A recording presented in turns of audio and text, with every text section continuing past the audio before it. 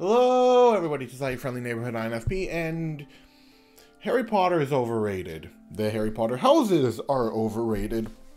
That whole system is overrated. Sure, super popular, whatever.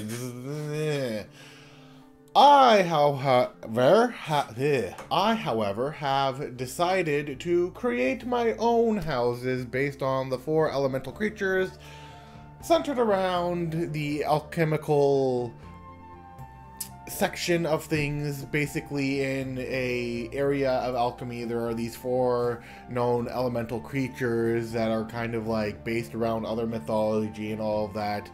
Regardless, the 4 houses would be Salamander, Undine, Sylph, and Gnome. So Salamander is fire, Undine is water, Sylph is air, and Gnome is the earth. So, within those 4 elemental houses that are dictated between each type, for the first one, we are going to look at Sylph. Now, Sylph is a kind of more of a inventive house, a more go-with-the-flow type of house. They are always on a constant move. They constantly want to try new things and are constantly innovating or trying new things and all of that. Hence why the people I'm going to be putting into the Sylph house are ENFP, ENTP, ESTP, and ESFP. Those are the 4 people going into that specific house, and based on the nature. Now, if you want to hear more of the houses and how the whole system works, let me know down below, but I'm just going where I would place each of the characters, and since there's 16 types and 4 houses, I'm putting 4 people into each of the 4 houses to make it, I guess, fair across the board, shall we say. So Sylph is done. Next up we have Undine.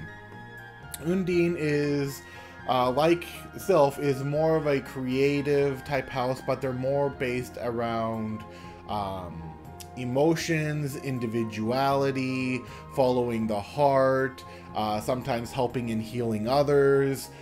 They're a more sometimes caretaking, like if there was a caretaking aspect of the houses, it would be Undine, but they're also kind of very unpredictable, much like water. And they have both a strong sense of individualism, but also a strong sense of wanting to help others. In this sense, I'm going to put the INFP, the ISFP, the ENFJ, and the INFJ.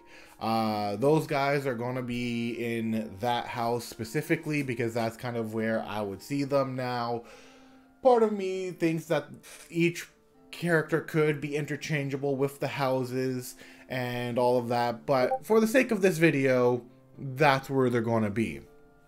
Now, coming on to the Salamander, they are the more passionate, get things done, go forward into life, a little bit more fiery, a little bit more hot-tempered, some of them, but not always. It's more about passion, it's more about doing, it's more about achieving. They're the ones that essentially help the others move along in a certain path and are kind of seen as the leaders of the entire thing. So, ergo, in that place, I'm going to be putting the ENTJ, the ESTJ, the INTJ, and even the ENTJ, ESTJ, INTJ, and ESFJ will be going into that house. Then, of course, the last house is the Gnome, or Earth, and in here, we're going to be putting in these guys are like a little bit more chill, a little bit more relaxed, a little bit more, kind of like, it takes them like a long time to get moving sometimes. It takes, or they're very diligent with what they do, or they're very good craftsmen in their area. They don't always come out into the open. They can be very down to earth. They have their own way of creating things and innovating and like seeing the efficiency of what needs to be done and all of that. So in this house, naturally, I'm going to be putting the ISTP, the INTP, the ISTJ, and the ISFJ. So all of those guys are going to be going into that house simply due to that nature of like a slow, relaxed, get things done or find a more efficient way to do things. Now, of course, these houses are interchangeable depending on where you're focusing, where your skill sets are. I'm working on like a kind of massive overview of how the houses work, so if you want to see that, let me know down in the description below. But yeah, I just wanted to kind of put a neat little new video that maybe people might find interesting or maybe they won't. This is just like a headcanon thing that like if I were to put this into the comic, that's essentially what I do. I'd put each of the characters into those respective houses, and for good reason. And I'd probably expand on that like a little bit more as it goes down the line.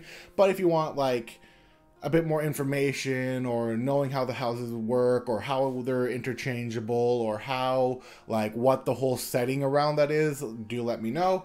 But other than that, I will see you guys next time. Bye bye.